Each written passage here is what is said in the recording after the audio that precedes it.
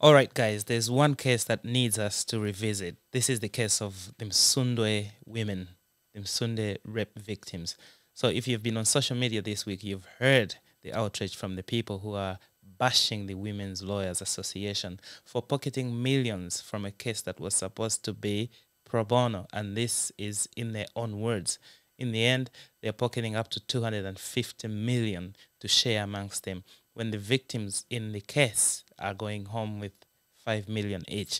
Now, the facts of the victims itself will come later. For now, I'd like us to go back in time, back to the time when the rapes happened. So apparently the police went to Nsundwe, which was restive at the point, to quell the disturbances there. In the end, they ended up raping up to 18 women.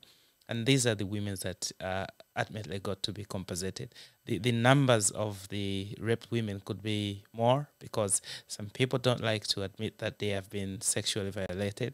We know this from history. So there could be silent victims out there.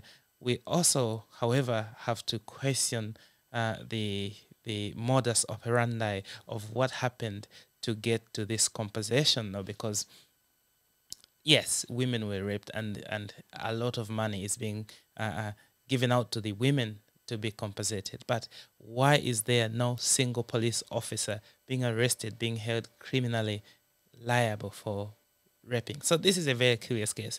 And before people get to being offended with the women as lawyers getting away with so much money, I think people need to go back to the due diligence of the case and the way it's been handled. Where are the rape kits when the women were raped? Did the hospitals preserve evidence? Can these women identify the rapists from a group of police officers that went there?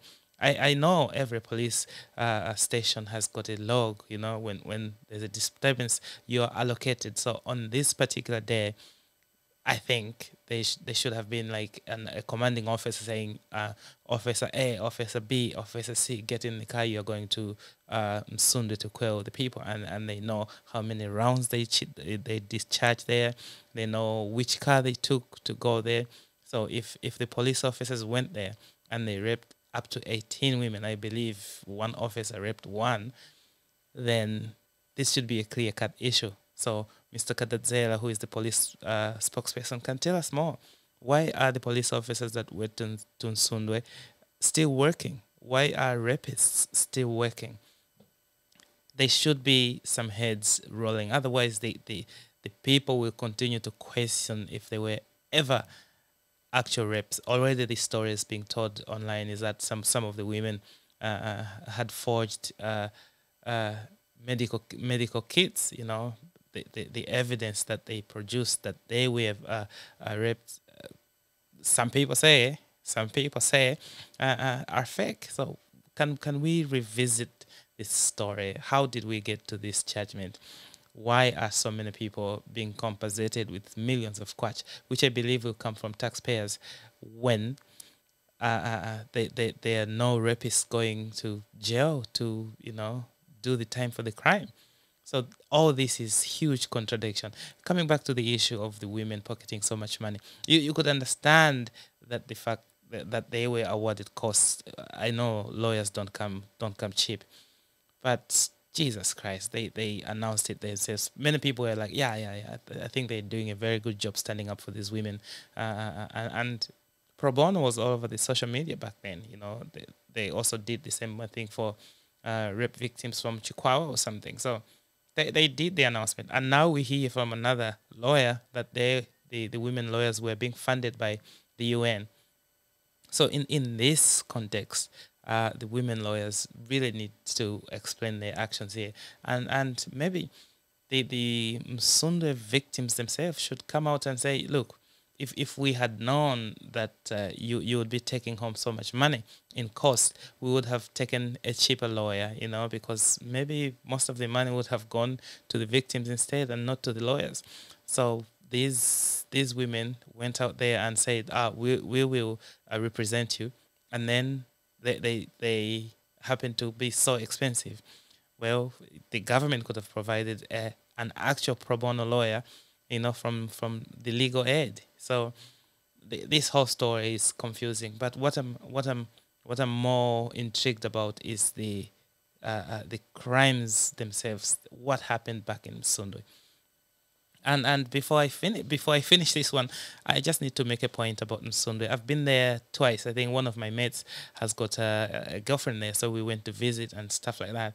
It is a very dangerous area, and thuggery reigns there. So, for example, in one instance, say another village dressed up in Nyau garb, and they came to a market and they, vandalized everything they could. They got everything they could. They grabbed money. People were running for their dear lives, and that was it. This was like in the old Viking days in Europe, when you could just invade another village and get what you want. But this is happening in Sunday. Just people dressed up in Nyao coming to a market and robbing and taking anything they wanted.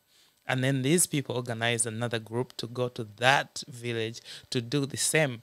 And I remember there was a DPP officer who stood on a DPP ticket. After he lost, he had to flee Nsundwe because people were after his life. He left in the middle of the night because people were baying for their blood. So I'm not justifying the fact that Nsundwe had some actual victims in this case, but we should also paint their militancy. Now, when you bring this issue back to the table, and you notice that when HRDC was having demonstrations in the city, they got most of their militant marchers from Nsundwe. So this is coming to be like an evil triangle where you have HRDC using Nsundwe, and then HRDC helping MCP, and Nsundwe being an MCP base. Actually, when MCP got into power, they had a thank you rally in Nsundwe to thank these people who could come into town with clubs and machetes and stuff like that. Stuff that we used to see with the DPP people back when DPP used to be in power. So it's all very confusing, but easy to see what's happening here. And one would not be blamed if they said it seems like the government and everyone else is turning a blind eye to the injustice that is happening here in terms of justice to justice, in terms of letting the rapists run scot-free just because they just want to compensate the people from Nsundwe, just because they are overwhelmingly MCP.